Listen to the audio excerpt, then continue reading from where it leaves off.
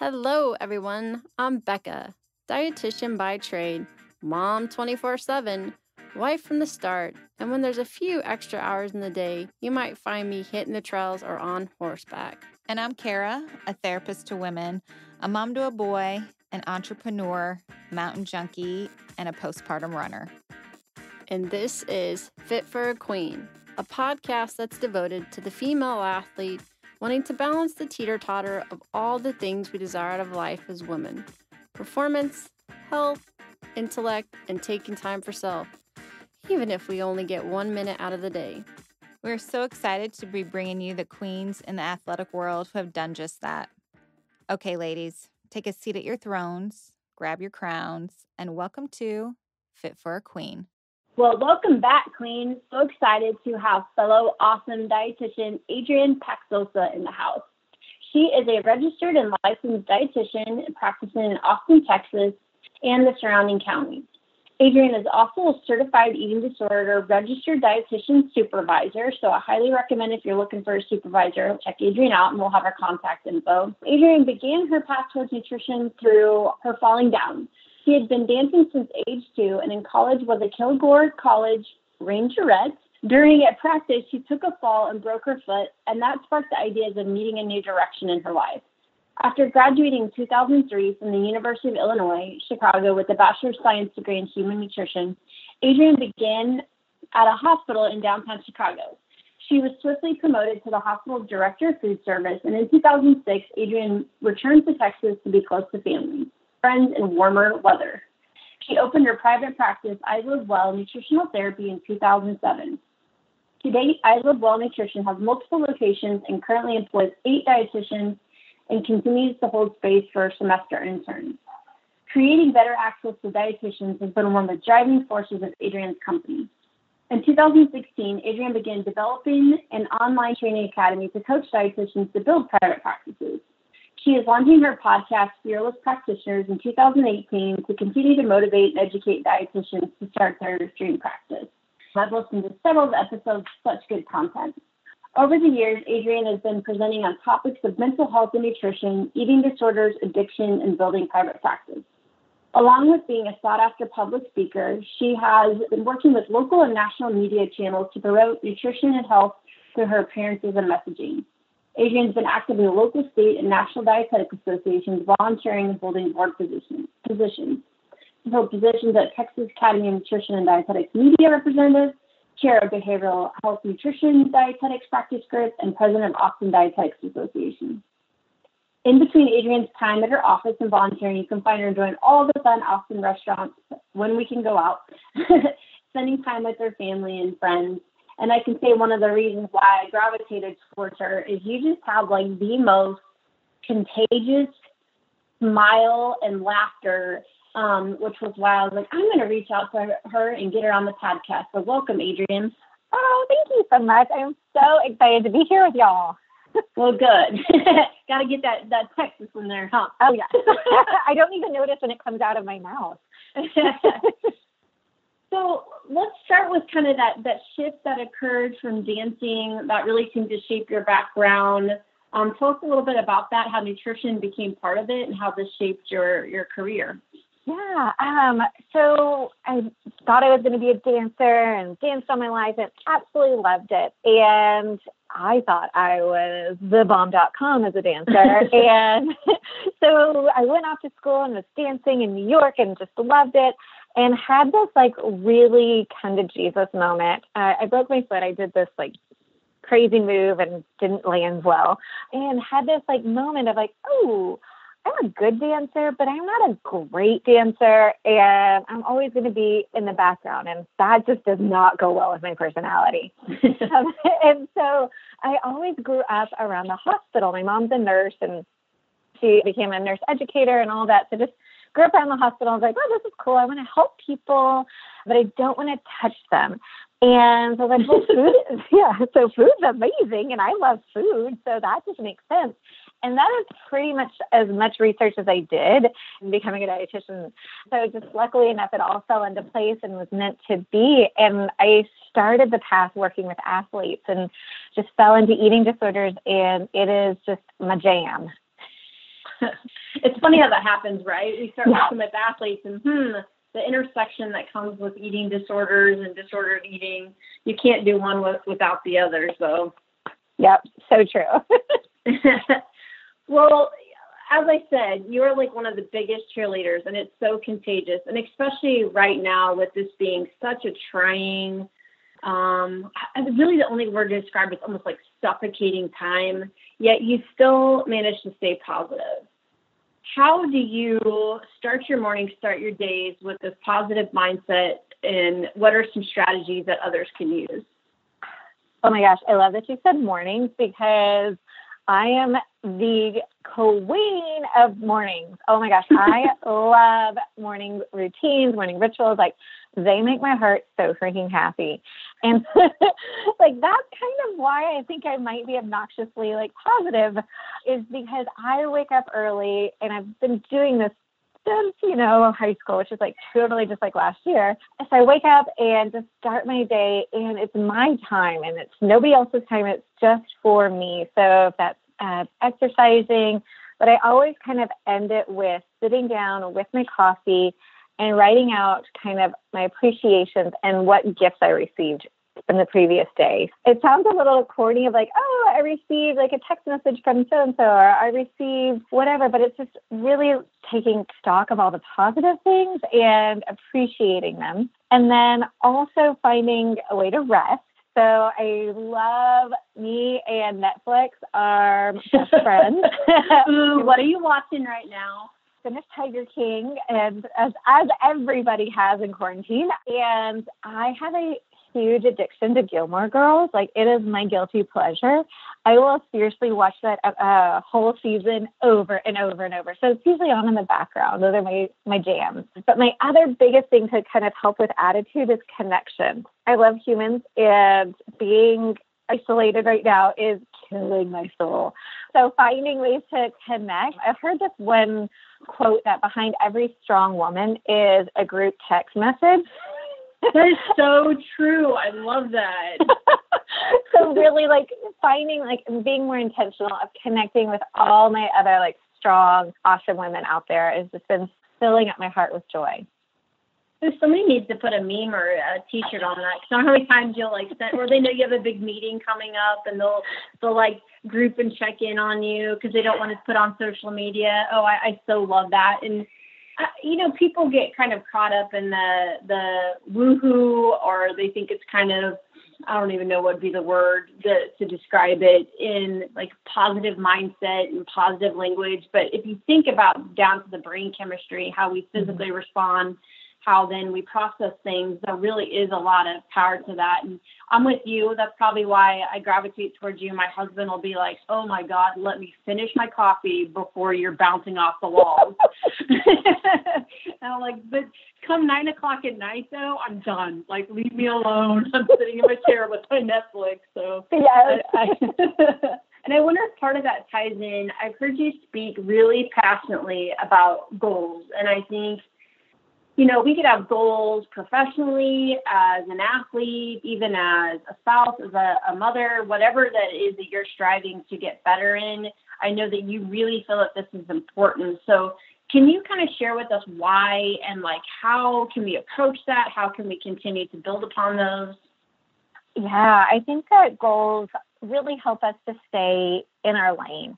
So if it's an athlete and you're working on a competition versus a business or your overall health, like finding that focus. I know I love to chase after the sparkly, shiny new thing. I'm like, oh my gosh, this is so cool. So kind of checking in with my goals helps that kind of sparkly, shiny to get focused. So personally and professionally, I love setting intentions. And every year about November, I'll sit down and kind of write out what I want the upcoming year to bring. And I'm so fortunate that I'm a part of an accountability group, and I've created some great accountability groups for a lot of my clients that every single week we check in, maybe 10, 15 minutes of like, how are you doing with your goals and how are you getting there? And it just helps you to stay in your lane no matter what's going on. And that has been so freaking life-changing. Wait, I love that. So can you give me an example of some of your intentions that maybe you've had, like an example? Sure. So let's see. Oh, this is a good one. So I'll share like a personal one as opposed to like professional. So one of my personal goals for 2020 is to take quarterly vacations. I'm really good at working, like really, really good at working way too much. And I was like, oh, I should have more fun. And so that's one of my personal goals, is to find a way to structure my work life so that every quarter I could take a vacation. And it doesn't have to be like traveling to Europe or whatever, since we can't. But I wanted to have that intention of like, I need to also remember to have fun. So how do you go about then? Okay, you're going to have quarterly vacation. I can't even see. I don't even know the word anymore. I said vocation and vacation together. Quarterly vacation. Like, how do you put that on paper? How do you kind of set that goal? We're going to jump into your mind right now. Yeah. So, okay, that's my big 2020 goal this quarter, because it's a little bit of a different quarter and it's still something I want to do. It'll probably be more towards the end of the quarter. So I want to slowly move things in my schedule so that I have some space. So that might take a couple of months, so to move stuff in my calendar and then to save up. So how am I saving every week for that vacation? Am I looking at prices for flights or hotels or mapping out a road trip? So each week I might have an intention to, okay, I need to save X amount of dollars for vacation at this quarter. So finding ways I can continue to like set that intention weekly or monthly, but I don't want it to just be a wish. I want it to actually come true. I love it. So you've got the long-term goal, and then you've broken it down, and then you've gotten the necessary steps to stay on target to reach that goal, but not overwhelming yourself all at one time. Totally. Okay, so let's step into like our realm, and let's say somebody is coming and they're like, Adrien, I just want to learn how to eat healthier, because we'll get broad statements like that. How would you help that client break that down into more tangible short-term and longer-term goals? I love that, because first and foremost, I want somebody to define what healthy means to them, because everybody has like a different definition. What I think is healthy versus what somebody else is going to be different. And so that's kind of where I want somebody to start, is define this goal for me so we get really, really crispy clear. And then from there, like, I want to figure out, well, where are you feeling that you are on this goal today? And what would it look like? And also, what would it feel like? Imagining what it would be like when you achieve that. And so kind of get that broad perspective. And so then I like quarters just because that's where my brain works. So like every 3 months we'll have like a tangible goal. So maybe this first month we're going to work on eating breakfast and work on snacks. So to make sure we're fueling our body and taking care of it. I want to have ways to measure success, because if I don't have a way to measure it, I don't know if it's actually coming true. So if it's to eat healthy, whatever we're doing, how can we slowly make those changes and measure them? I like that. So even taking it really small. So do you have them kind of reward themselves if they've been able to reach a goal? Like, how do they kind of like pat themselves on the back? Yeah, I leave it up to people if they are reward driven. So depending on personality types, I also like to give all my clients personality tests. So you can kind of figure out like, what kind of person are you? Do you need rewards? Do you need a lot of accountability? Are you a self-starter? So that helps me to understand also how to structure kind of a goal plan. So if they are a reward person, awesome, rock star, let's figure out rewards that are going to be most beneficial to you. And then also, I want to also tie it into their long-term goals of that feeling. So maybe after this first couple of months and we worked on breakfast and snacks, let's kind of evaluate, how's your energy level? How is your sleep? How is your mood? So kind of doing an evaluation that way, and then to see if they're on track for that long-term goal. That's a great idea. Do you have a personality test that you give out? Is there a particular one? Oh my gosh, there's so many. So I think it's called the. I know enneagrams are popular right now. Yes, those are so popular. And honestly, I haven't taken them. I love the 16 personalities. Me neither. I don't want to. So 16 personalities it's a free online one, and it's kind of like the INFJ, all of those kind of ones. Then the other one is actually a book that's called The Four Tendencies by Gretchen Rubin. She kind of goes into, and she has a free online quiz as well, and kind of goes into the 4 different personality types, which sometimes feels easier for behavior change. Which makes perfect sense. A lot of times, like in our work that we do within eating disorders, we usually try to look at what trait is driving some of those disordered behaviors. So the same could even be in goal setting and using it a positive spin, like those strong personality traits, how can we shift those to outweigh some of these that may create a disorder? Oh, so true. Yes. That's a great idea. I've never even thought to do that. I may steal that from you. Thank you. Please. Yes, please do. Well, we always love to finish the interview with how do you live out the Phit philosophy? So balancing your performance, your health, your intellect, and time for self. And then let's just say that the magic wand is gone and Corona and COVID is no longer. Where is that quarterly vacation going to be next? Oh, so I love this question because, and the Phit philosophy, because I think all of those things are so important. And y'all, I am not perfect at balancing all of this out. Like in Magic Land, I'm like, yeah, I'm so great. I totally have it all balanced out. I'm like, yeah, it's hard. And I think kind of coming from that authentic place of yeah, I would like to balance it all out, and I'm not perfect at it, and I'm a work in progress. So I feel like I've got the performance of work and movement and health, all of that, check. Intellect, I always have a stack of books that sometimes get read, but I tend to fall asleep when I read. So I think in self-care, all of those, so finding what works. And I think also for me is finding that grace in the season. So the season we're in right now with the pandemic, I'm so self-care is going to be my top priority right now and not losing marbles. And so finding kind of that balance. And I think that it shifts, for me personally, of building in that mindfulness of what do I need the most during the season, which helps a lot. So my next vacation, I have two that I really, really, really, really, really want to go on. The first one is to Bend, Oregon. I've never been, but I've heard it's this cute town that has so many fun activities to do everywhere. That's the first one. And then the second one, I want to go to Russia. Well, Adrien, thank you so much for your time today and coming on. We'll be sure to put all your contact information so they can follow you, and hopefully we'll be able to follow your fun adventures from Oregon to Russia when we can get back to travel.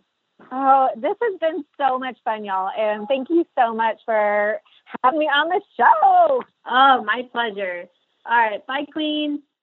Today's episode is brought to you by yours truly. I'm excited to announce the releasing of my book, Finding Your Sweet Spot in Sport, Avoiding Relative Energy Deficit in Sport, also known as RED-S, by optimizing your energy balance. Be sure to follow me on social media or go to my website, www.beccamccombel.com. Bye, Queens. For additional information on today's topic and guests, follow us on Facebook, Twitter, and Instagram at Fit for a Queen. And hashtag Fit for a Queen. Don't forget to rate us on iTunes. We can't wait for you to join us next time on Fit for a Queen. Bye, Queens.